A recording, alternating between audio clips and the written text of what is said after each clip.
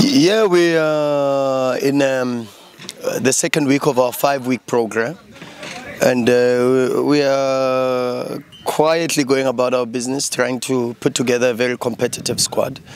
And I've got to give a lot of compliments to the work that's being done behind the scenes by everybody that's involved in the recruitment and the bringing of the players. From the technical team, which involves Coach Tamba, Coach Ellen Fries, our analyst, Sbu Makitla. They're doing incredible work. And of course, I've got to also give huge credit to the board, the president of the club, and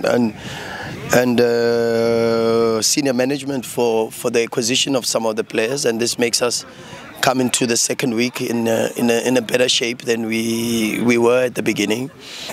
But okay, of course, we still got a hell of a lot of work to do, and we have to push ourselves to try to get into a good condition. And we've got certain objectives for every week, and moving into what will be a very competitive period where we play a lot of friendly games and try to get the condition and the game personality and methodology going. And that's not easy, because we have to try to change the personality of the team and try to induct even the new players into what we believe will be a way of playing that will bring us a lot of success, and of course make the supporters very happy. And we just have to continue to focus on that and slowly but surely move into the next coming weeks and get ourselves in a good shape.